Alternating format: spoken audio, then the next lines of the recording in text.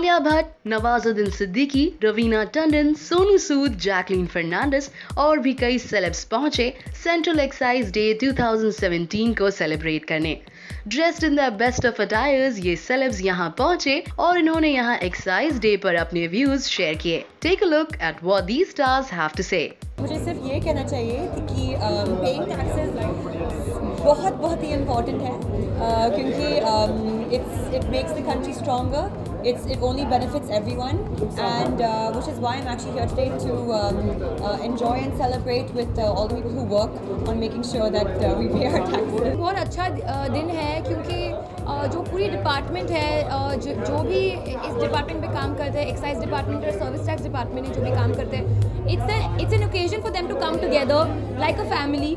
जो वननेस वो सेलिब्रेट कर सकते हैं वो आज कर सकते हैं। सो I think as from the entertainment industry all we can do is come and give them a little push, encouragement, और फ्रॉम आवर साइड जो भी मैसेज दे सकते हैं लोगों को कि टैक्स टाइम पे भरे एंड बी रिस्पॉन्सिबल।